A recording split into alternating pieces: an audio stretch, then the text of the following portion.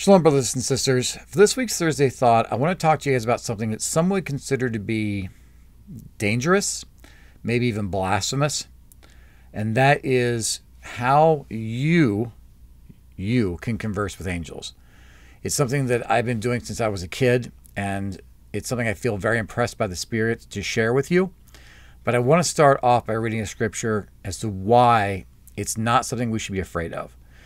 In Doctrines of the Saints, section 5b, verse 63, which would be Doctrine and Covenants for Community of Christ, 104.10, 107.20 for the Salt Lake City Church's Doctrine and Covenants. And I'm just going to read a portion of this. The power and authority of the lesser or Levitical priesthood is to hold the keys of the ministering of angels. So basically, the moment I was ordained a deacon at the age 12, I held the keys to the ministering of angels.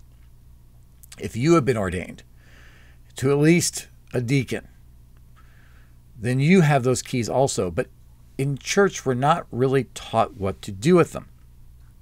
But I believe that they are important because in Lectures on Faith, and this is Lecture 7, verses 17 Q and R, all things were made in subjection to the former day saints according as their faith was.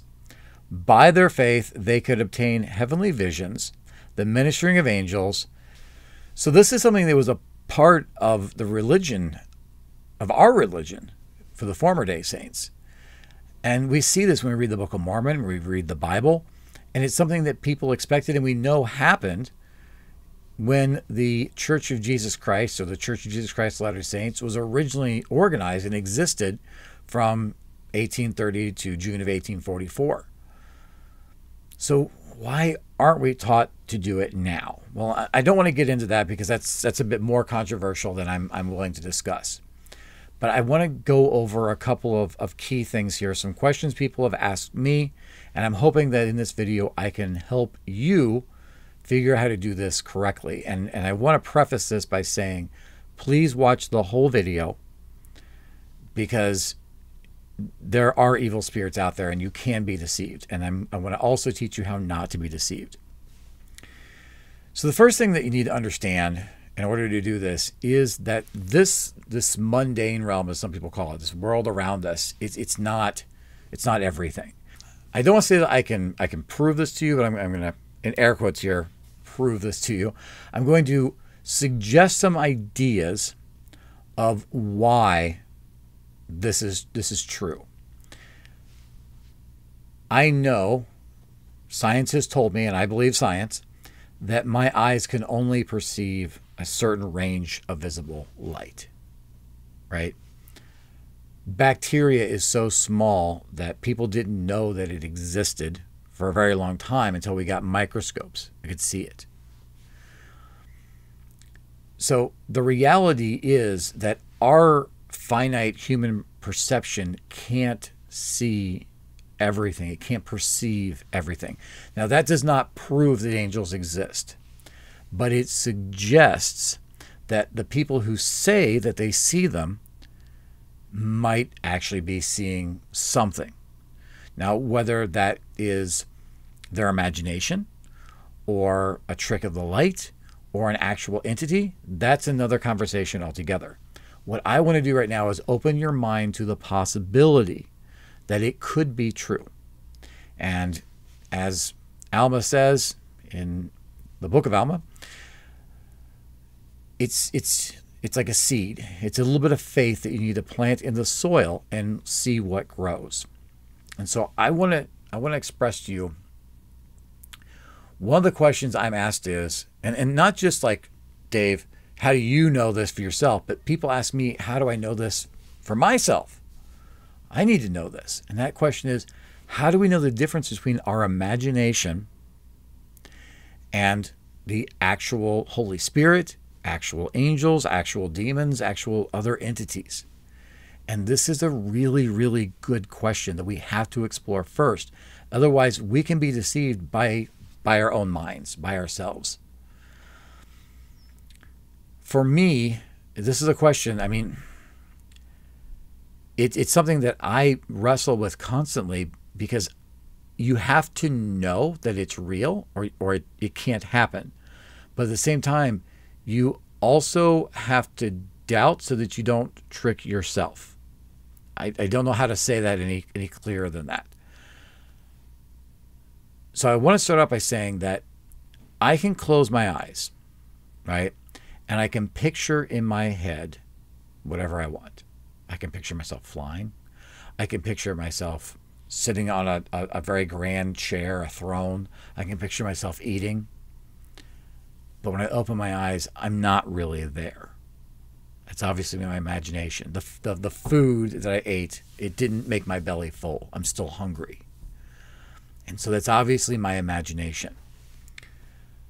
When you are in the presence of an actual spiritual being, when you are filled with the Holy Spirit or making a connection with the Holy Ghost, there's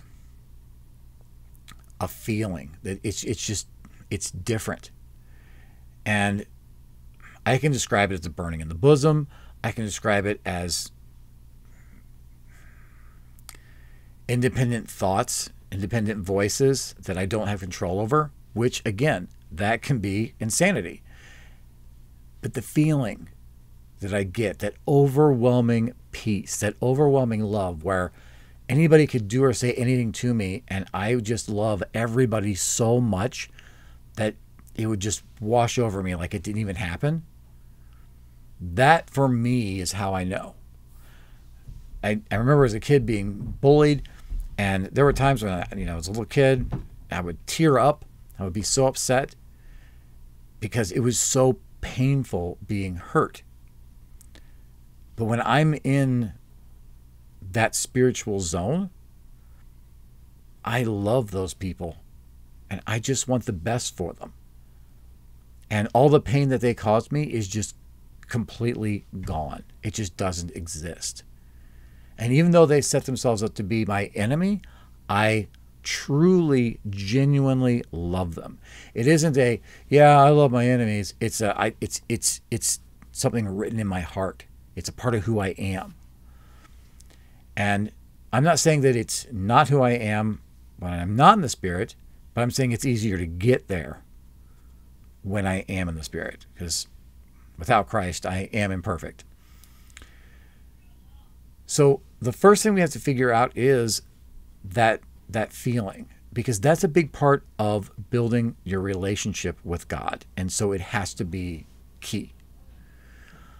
You can have a theological idea of who or what God is, or the reality of God, but if it's merely your rational thoughts, then another rational thought can convince you that you're wrong.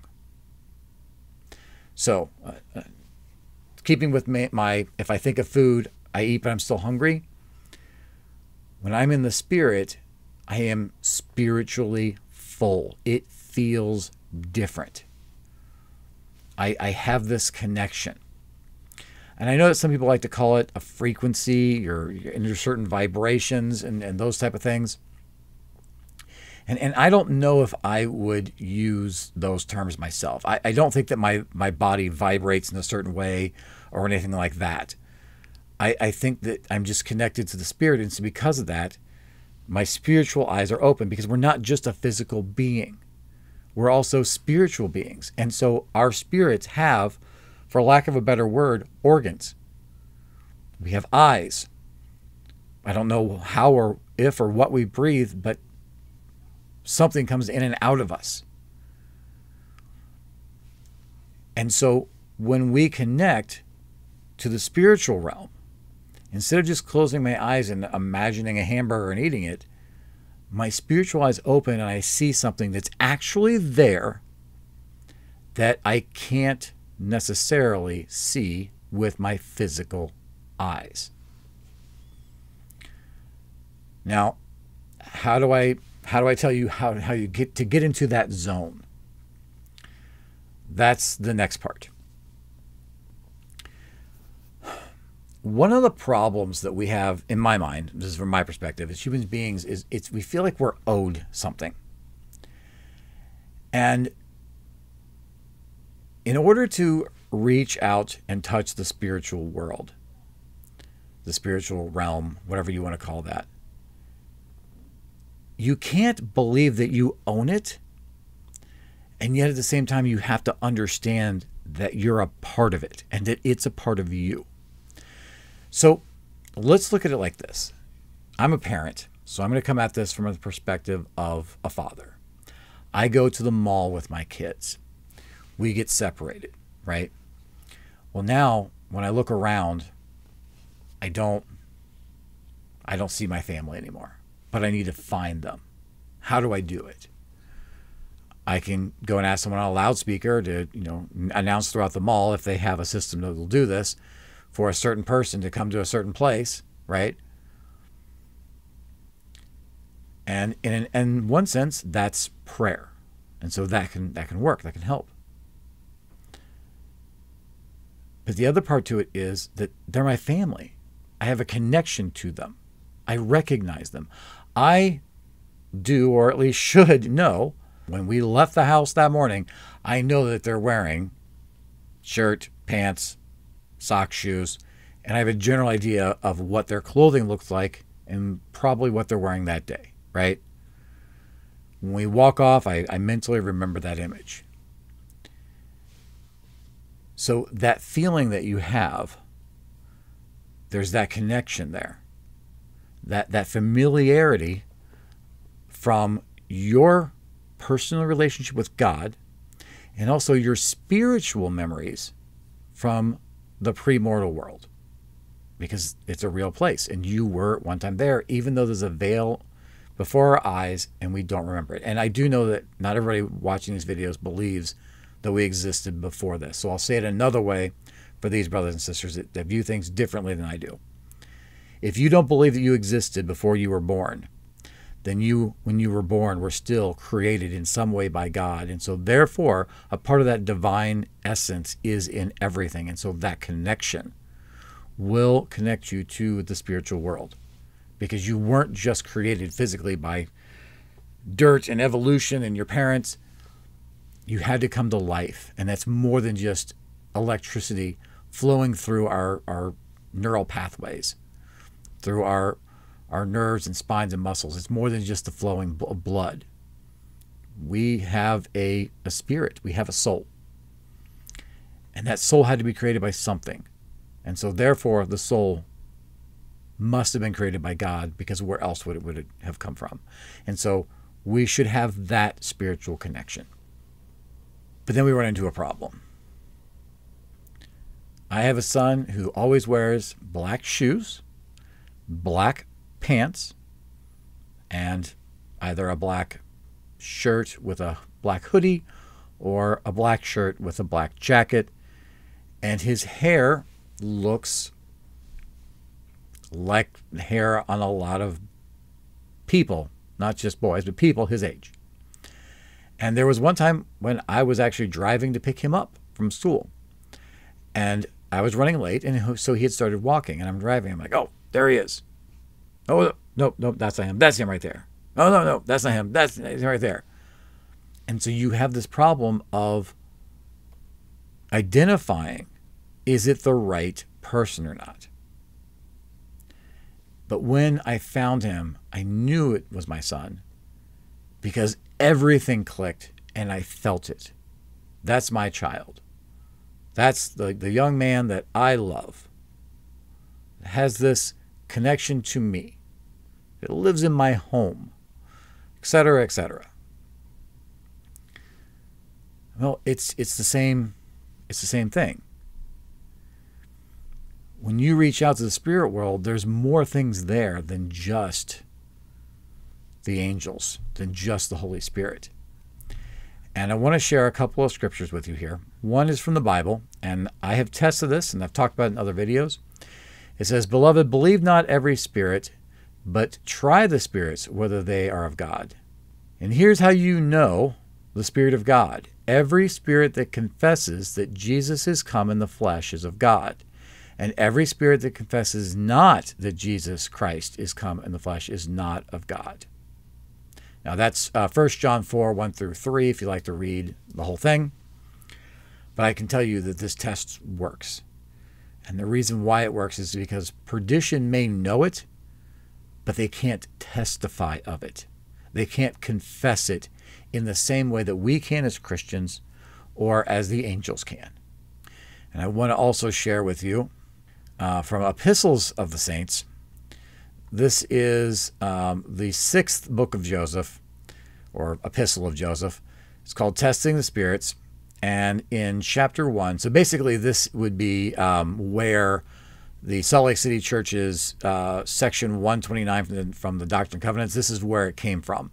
And so it's not going to be exactly the same because they made some changes to it to make it work with what they were putting together. But what it says is, starting in verse 5, when an angel of God appears unto a person face to face, as looking like a physical being, and reaches out their hand and you can take a hold of the angel's hand and you'll feel a substance, just like a human person shaking hands with one another. Then you'll know it's an angel of God. And at this point, in my mind, it's pretty clear that that's a resurrected being.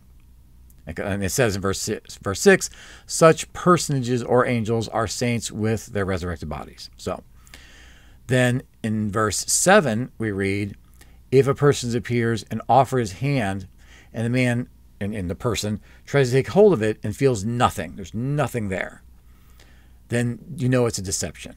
And the reason why is because a devil can't tell the truth. So in verse 8 it says, or when a saint whose body is not resurrected appears unto a person in the flesh, they will not offer them their hand because it's against the law given them. And it says that keeping these things in mind, we may detect the devil that he deceive us not. And I can tell you that this works. When I met Raphael, I shook his hand. He had a physical form. When he laid his hands on my head to ordain me, I felt physical hands on my head weighing down my hair.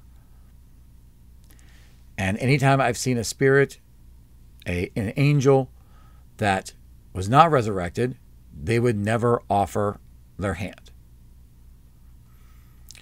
Now, I'm not going to get into the darker side of things.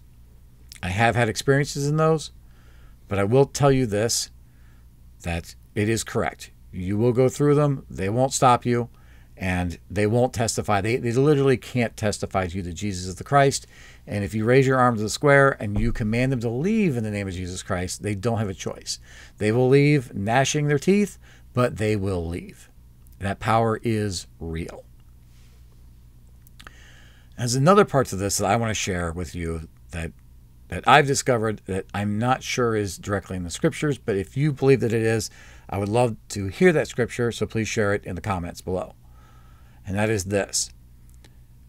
The other reason why I like using my example of myself and my son is that when I'm in the mall, it isn't just me looking around. Where's my family? Where are my kids? It's also them looking for me. And it's important that we understand that these angels, the angels of the Lord, they want us to see them. They want to minister to us. They want to work with us. And I think that's why this Thursday Thought today is so important, because we've been told to ignore them. We've been told not to look for them, not to listen to them. And how can we be a prophetic people if we don't take the simplest of the keys given to us through the low priesthood and actually use them? I have a friend who collects scriptures. And one of the things that he shared with me that he finds interesting is that my story of where I see the plates of brass, how I go into a cave and there's a table and there are plates there and I read them. I'm not alone in sharing that story. There are other people who tell the exact same story, and we don't know each other, and we don't even know of each other. I only know of these other people because this friend of mine shared them with me. I would love to meet these people. I would love to discuss these things with them.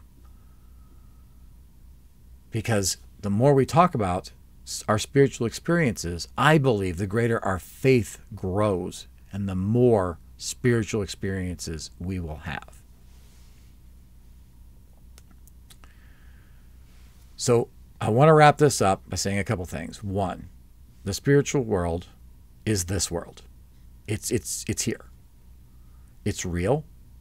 And number two, you not only can make contact with it, but that world is reaching out to us. That's why we're born again. That's why we feel the Holy Spirit. Because they want us to know the reality of Jesus Christ in a special way, and they want to minister to us. Number three, they're not the only ones there. They're not the only ones trying to reach us, because there are deceivers, and they want to trick us. They want to lead us away from Jesus Christ. 4, the power of Jesus Christ is the greatest power ever, anywhere in the universe. All beings will submit to it. The angels have already submitted to it. And the demons will be cast out by it. And lastly, all of this is predicated upon your faith in building that personal relationship with God and understanding that we are all one big family. Now, if you decide to try some of these techniques, I do recommend you pray. Always, always pray beforehand and afterwards. Cast out all evil from your midst before and afterwards. Be receptive and open to the Spirit. If you want something to happen and you pray on it enough, then what ends up happening may be deception. So you can't just pray for what you wish and what you want. What you're really praying for is what the Lord wants. So find out what that is and pray for it. Never forget the 116 pages that were lost because Joseph Smith kept going to the Lord and saying, hey, I know you said no, but we really want to do this. They thought they knew more than God, and they were wrong. And look what happened. The Lord prepared a way. But there's a lesson there for us. It wasn't necessarily better, and it was a little harder because Joseph didn't listen. So make sure that you're seeking God's will in this thing and not your own. If you are familiar with these experiences, if you've had these experiences, please feel free to share them in the comments or reach out to me, info@cjccf.org. I'd love to talk to you about them. And if you're seeking these experiences and you want someone to talk to, you want guidance and help, I am here for you. Again, info@cjccf.org. But I want you to know that these things are real. And that's my Thursday thought. And I leave it with you. In the name of Jesus Christ, amen.